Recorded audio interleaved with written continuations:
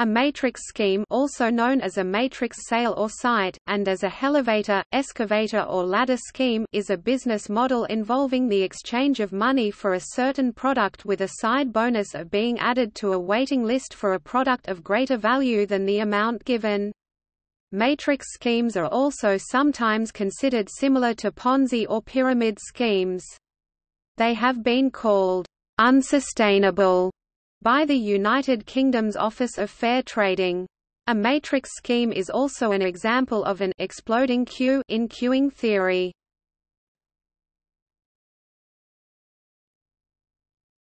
Topic: History.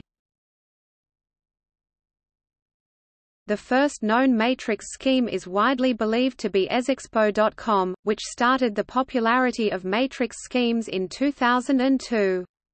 By 2003 more than 200 matrix schemes were in operation, including one which had the same owner as the payment processor StormPay TimGlobal. Subsequently, both TimGlobal and StormPay were accused of running an illegal Ponzi scheme. StormPay later claimed to be independent of TimGlobal, and they stopped accepting matrix schemes as customers. Although many have since ceased trading, some schemes are still known to be operating worldwide. The payment processor, StormPay, is no longer trading. Topic: operation. The operation of matrix schemes varies, though they often operate similarly to pyramid or Ponzi schemes. Some of the former participants of these schemes consider them to be a form of confidence trick, although others are happy with their purchase. To move upward in the list, a person must wait for new members to join or refer a certain number of people to the list. This is accomplished through purchasing a token product of marginal value, usually e-books, cell phone boosters, screen savers, or other software CDs, DVDs. When a pre-defined number of people have purchased the token product, the person currently at the top of the list receives their reward item, and the next person in the list moves to the top. The rewards for those at the top of the matrix list are usually high-demand consumer electronics, such as portable digital audio players, high-definition television sets, laptop computers, and cellular phones. Reaching the point on the list where one receives the expensive goods is termed cycling. In many cases, the token product alone could not be reasonably sold for the price listed, and as such legal experts claim that, regardless of what is said, the real product being sold is the reward in question in those situations. In these cases, the operator could be charged with running a gambling game or failing to supply ordered products. Stephen A. Richards, a lawyer who represents multi-level marketing (MLM) companies for Grimes and Reese in Idaho Falls, Idaho, has stated that often there are no clear legal tests for Ponzi schemes. But if the product sold has no value or very little value, and consumers wouldn't buy it without the attached gift, the scheme probably runs afoul of federal and state laws. The matrix list by which the sites receive their name would be what is known as a straight-line matrix, or 1 by X matrix. This is similar to many MLMs that use Y by X matrices to fill a down line. For example, one situation may be a 1 by 10 matrix for a Sony PlayStation, a common reward. In such a matrix, the site would usually sell an e-book for $50 to be placed on the list. After 9 additional people purchased a spot, the first person would receive either a PlayStation or cash value equivalent and would be removed from the list. The person who had been second would move up to the first spot, and an additional 10 people would have to purchase spots in order for that person to receive a PlayStation. It is this orderly movement which has also given the name elevator scheme to these sites, as people move up the elevator, escalator, ladder to the top, at which they would then cycle out of the matrix. In such a matrix, 9 out of 10, or 90%, of all customers will not receive the reward item, because the rules of the scheme are that one reward is issued for every 10 customers that join.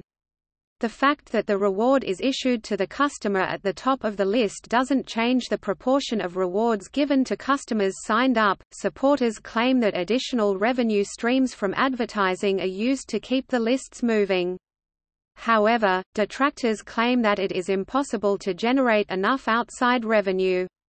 If the entire world were to join the list, 90% of the world would be unable to cycle if the site did not draw sufficient alternate revenue streams.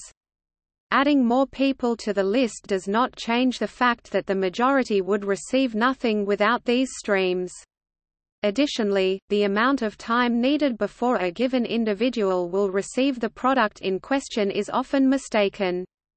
In a matrix in which 10 people must sign up before cycling, the first person to join only needs 9 additional sign-ups to cycle, but the second person needs 18 additional sign-ups, 8 more for the person above him, and then 10 more for himself.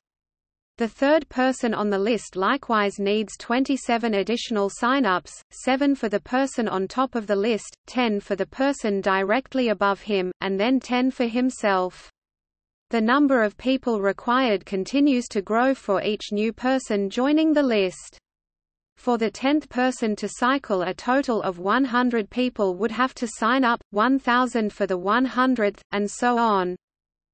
Through this process, the matrix scheme generates substantial profit for its organizer. At the time of its popularity, a PlayStation 2 cost a maximum of $299. After selling 10 $50 e-books, the organizer has made $500, and can purchase a PS2 for $299 to send to the first bidder while retaining a $201 profit.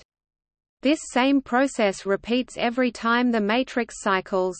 For example, if the matrix cycles 10 times, the organizer will have sold $5,000 worth of e-books, of which $2,990 will have been spent on 10 PS2s, leaving them with a profit of $2,010.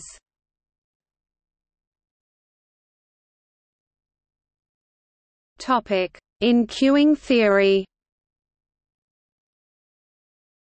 a matrix scheme is easily represented as a simple M1 queue within the context of queuing theory. In such a system there is a Markovian arrival, Markovian service, and one single server. In the standard matrix queue, service rates are a function of arrival rates since the time to cycle out of the queue is based on the entry fee into the matrix from arriving members. Also, since members move through the matrix in single file, it is easy to associate the single server. The basic premise of queuing theory is that when arrival rates equal or exceed service rates, overall waiting time within the queue moves towards infinity. The basic formulation includes 3 formulae.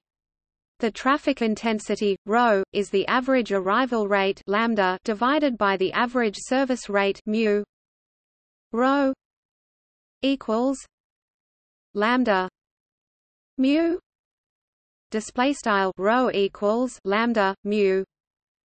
The mean number of customers in the system n equals ρ 1 minus ρ. Display style n equals ρ 1 ρ, and the total waiting time within the queue t equals 1 mu minus lambda. Display style t equals 1 mu lambda. It is possible to see that as arrival rates rise towards service rates, the total waiting time t and mean number of customers in the system n will move towards infinity. Since service time can never exceed the arrival time in the standard matrix, and total waiting time can only be defined if service times exceed arrival times, the only way for the matrix queue to reach stability is for outside income sources to exceed those being entered into the system.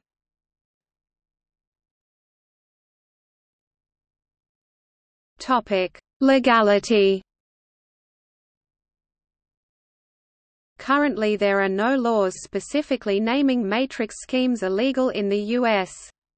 However, the U.S. Federal Trade Commission has issued warnings to the public about these sites.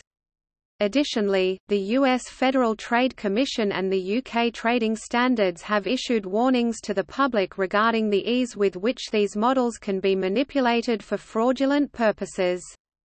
Many of the original Matrix sites, including esexpo.com, are no longer in operation, some of them closed down while defending civil lawsuits. In 2003, esexpo and several payment processors were sued in the civil courts for running an illegal lottery in the state of California, with the payment processors abetting the scam. However, the civil case is still ongoing. One result of the lawsuit is that those payment processors and some others no longer accept Matrix schemes as customers. Currently, no legal precedent exists regarding the Matrix scheme in the U.S. In the UK, the Office of Fair Trading has declared some of them to be illegal. On 1 July 2005, two Matrix sites, PulseMatrix.com and Phones for Everyone, TheMobileMatrix.com, were declared to be running a form of illegal lottery. These two sites promptly closed down as part of a settlement agreement with the Office of Fair Trading (OFT). Other similar Matrix sites also used this decision to close down their sites. A few UK Matrix sites carried on by utilising contractual law to trade legally, with one major site carrying on until May 2006 when it was sold to a company in Denmark. In the UK there is no specific law against Matrix sites. Other countries may have different laws regarding these Matrix sites, but information is unavailable at this time.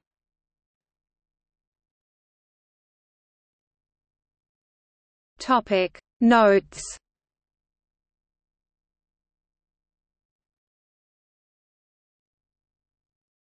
Topic External links. $150 for a plasma TV? A bad bet, MSNBC. Warning over iPod scam, This is London.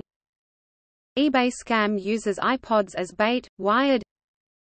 MSNBC article